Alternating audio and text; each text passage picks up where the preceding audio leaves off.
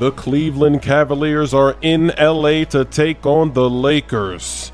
And LeGM, he's not happy with what he just witnessed. The Cavs have the worst record in the NBA. They don't even have 10 wins this season. And yet, the Lakers could not beat them. He left the Cavs because they couldn't win a championship. They weren't good enough. Well, now the team that he went to is not good enough to beat them. I mean, look at that defense from the Cavs. Everybody's looking silly. You got to take advantage. You got to get rid of them. You got to lay the smack down. But that is not what happened. The Cavs kept fighting. Look at the rookie, Collin Sexton, going coast to coast. There's been a lot of finger pointing already after the game.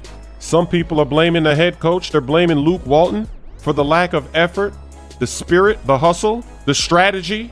Brandon Ingram throws down the poster over Tristan Thompson, and then Kyle Kuzma gonna take it to the basket for the slam. The Lakers are actually down by 10 in the fourth quarter at home.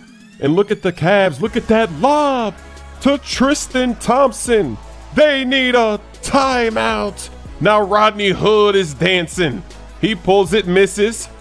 The rebound goes back to the Cavs. They're fighting for the 50-50 ball.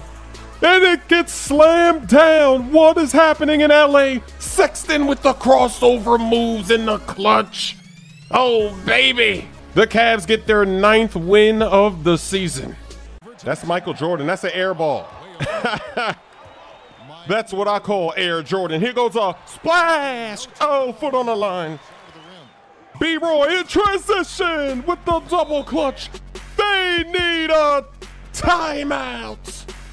Clay, Killer Clay, gonna do it again. Splash.